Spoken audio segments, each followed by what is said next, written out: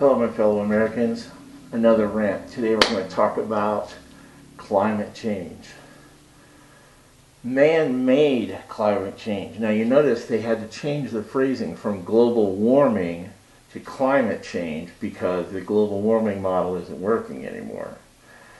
What kills me is you have scientists predicting what the weather is going to be like 10, 20, 50, 100 years from now, when they can't even get the forecast right for next week.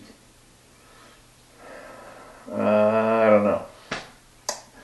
But I can tell you this, I did some research. In the 70s, scientists were saying that the temperature had been dropping for the last several decades, and they predicted that sometime during the mid-90s, we were going to slip into a new ice age.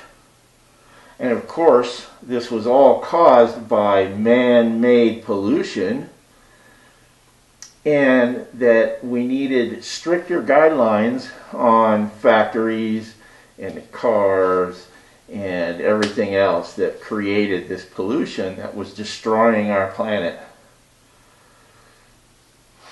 They also said that sometime in the late 80s, at the current rate that we were using fossil fuels, sometime in the late 80s to mid 90s, we were going to be completely out of fossil fuels.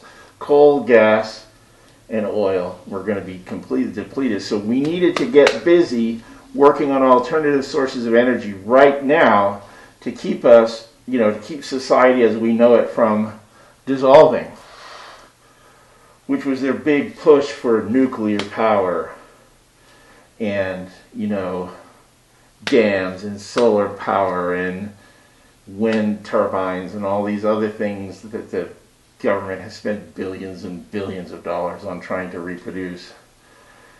And yet, now we discover we have enough coal to last for 2,000 years. We have enough natural gas to last us for 800 years or so.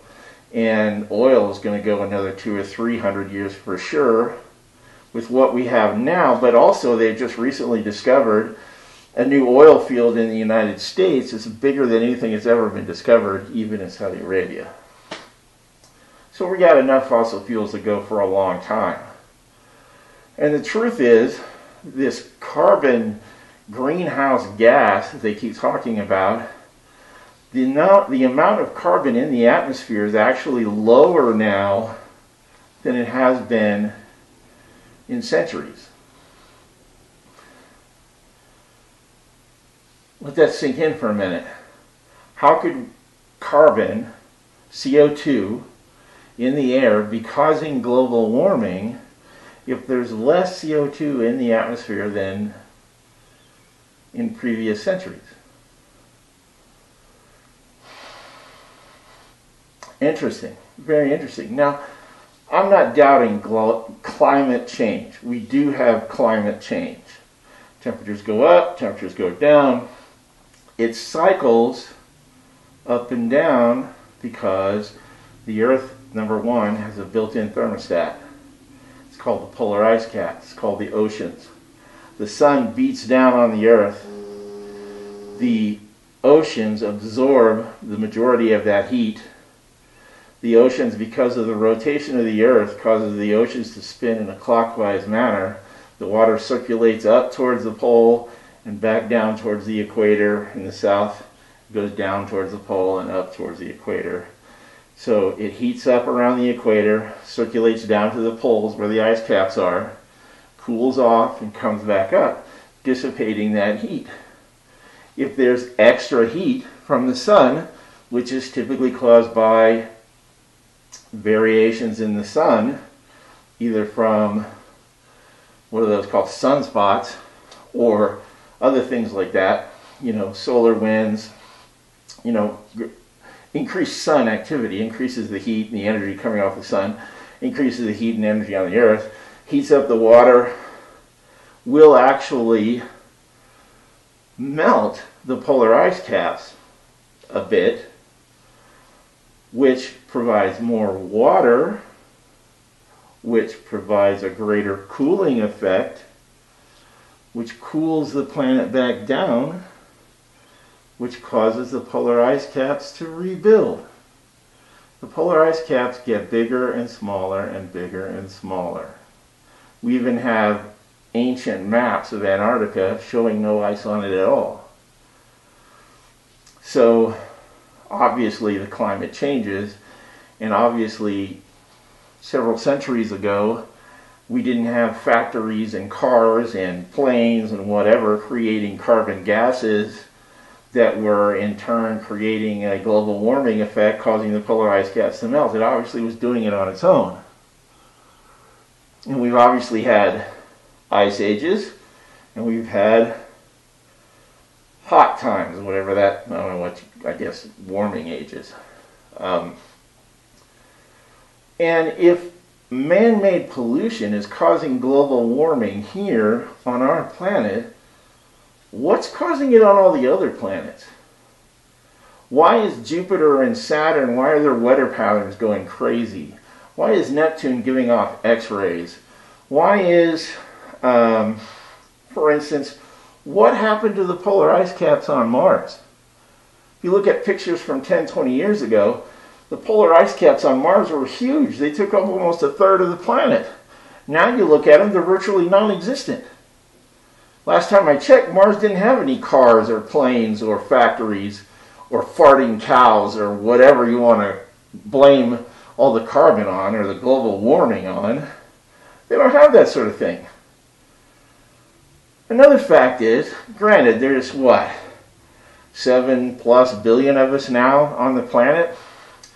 But do you realize if you took all 7 billion of us and put us together in one space and had us stand shoulder to shoulder like a giant military formation, we would all fit in Los Angeles? Let that sink in a minute. All 7 billion of us could fit in Los Angeles. If you stand back and look at a globe and look at Los Angeles, it's just a little dot on the map. Doink.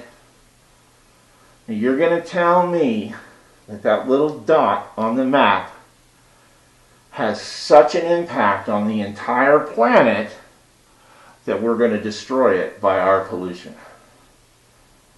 I don't think so. The fact that we believe that such a tiny little speck of humanity can affect the entire planet and cause it to freaking crash and burn in the universe is so arrogant, it's beyond even discussion. It's ridiculous. And besides that, global warming, climate change, all that stuff has nothing to do with saving the planet, I promise you.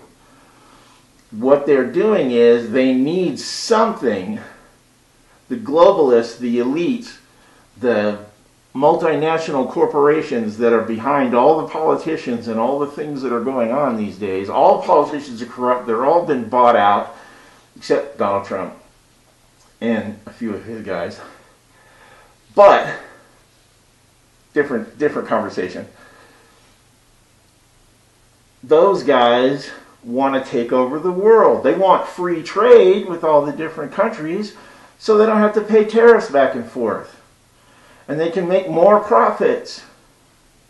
Which they don't want borders because they want people to be able to move around freely and be able to go into different countries and again, they can. It all goes back to the global multinational corporations that are trying to control your life want a world government so they can control the world. They already do, but it's hard to maintain control because you have these pesky little countries like America, which is a republic, rebels against it and says, no, we're Americans. We have the greatest country in the world and we're not just going to give it up. We fought for this bitch. Blood, sweat, and tears, and I'll be damned if we're going to give it up. Anyway, what they need is something. In order to form a world government, they need a cause. They need something that they can get everybody in the world to agree on so that they can create a government. They won't call it a government. It's an entity, a global climate change entity oversight group that is going to be in charge of taxing everybody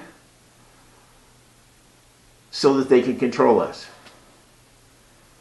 You see, if they make using too much energy, thereby producing too much carbon, as a crime, or something you can be punished or penalized for or taxed on, then they can take it away from you. Having energy becomes a privilege. Heating your house, having air conditioning, driving your own car, it all becomes traveling. Everything becomes, watching TV becomes a privilege that's controlled by this one world government entity called climate control, whatever. Climate change controllers, which again are backed by the big corporations. So it all comes down to enslaving you. Taxes are not freedom. There's no free lunch. There's no free medical care. There's no free education. There's no free anything. As soon as you let somebody else give you a living wage, free medical care, free energy, free, somebody is paying for that. But as soon as you take that from the government, you now become the government's bitch. You are a slave to the government, as we all are. Most Americans spend 3 to 6 months out of the year just to pay their taxes. It's ridiculous because income tax isn't the only tax you pay.